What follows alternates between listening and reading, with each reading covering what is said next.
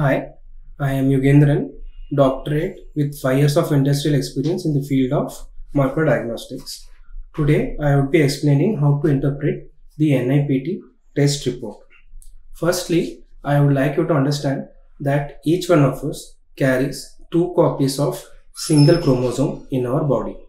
So, let us say due to certain uncertain situations where the developing fetus or the baby carries either more than 2 or less than 2 copies of any one particular chromosome, then that would lead to a genetic abnormality. And this particular test focuses on diagnosing these very much the same genetic disorder. So now I have test reports from 2 different types of individual. One is for the individual who is having a high risk, followed by another individual who is having a low risk. Now let us come to the test report of the individual with a high risk. So let us understand the components of this test first. So the initial part carries the patient details, followed by the report summary, which states this particular individual is having a high risk for trisomy 21, followed by the recommendation based upon the results which they have observed. And it also says about the percentage of fetal fraction. It is given in percentage as 8.3. So this is the percentage of fetal DNA which has been extracted from the given blood sample of the mother. Now if you look at the recommendation, it states further genetic counseling with comprehensive ultrasound examination and confirmatory diagnostic tests are recommended. So I would request that if any person who is tested with a high risk probability, they need not panic. They can just go and consult their doctor. They will guide you through this entire situation with the help of a genetic counselor. So you need not panic. It may not be necessary that your fetus or the unborn child might be suffering with any of this genetic disorder.